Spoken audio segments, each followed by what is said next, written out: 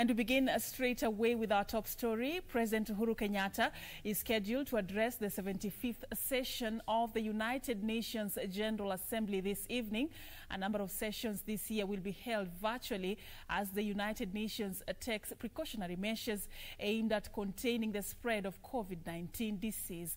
Jackie Wambiru brings us this report. For the first time in the 75-year history of the United Nations General Assembly, a number of sessions will be held virtually as the UN puts in place precautionary measures that will curb the spread of COVID-19. Heads of state and government are expected to deliver their speeches that will be webcast from the General Assembly in New York. President Uhuru Kenyatta will make his first remarks Monday evening, inscribed as Speaker number 32 in the high-level meeting to commemorate the 75th anniversary of the United Nations.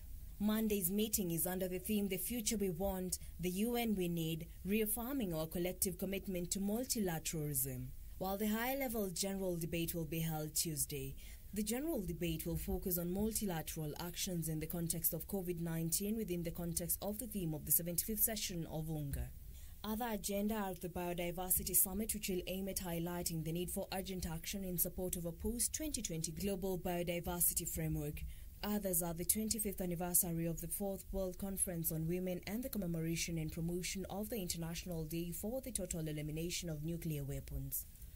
Reporting for Channel 1 News, I'm Jackie Wambiru.